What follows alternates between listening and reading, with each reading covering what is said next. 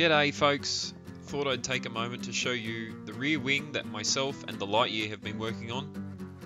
So a few weeks ago we had our first test layup with a few layers of carbon and some fiberglass.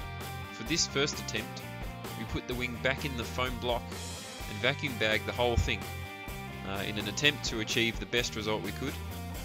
However, unfortunately, the heat of the epoxy got the better of the polystyrene and it turned the wing into a bit of a banana. So that was pretty much money in the bin.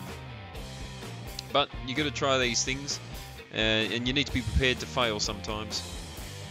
Anyway, attempt number 2, and we exclusively used carbon cloth this time with a different density foam. And we chose not to encase the wing in the foam block that the wing was cut from. Instead, it was vacuum bagged as is. Coming out of the bag, the result was promising. While it was by no means perfect, it's certainly a step in the right direction and very usable.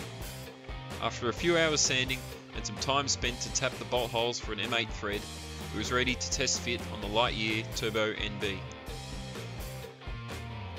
So, here we have the wing bolted to the car.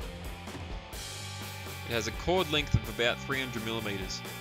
We were able to get both of us standing on the wing, so we know it can easily support at least 200 odd kilos. With the way the carbon was laid over the foam, we were able to integrate a gurney flap into the shape. The wing needs a little work to get it finished, and then we'll be keen to see how it goes at the track. Well, thanks for watching, we'll see you next time.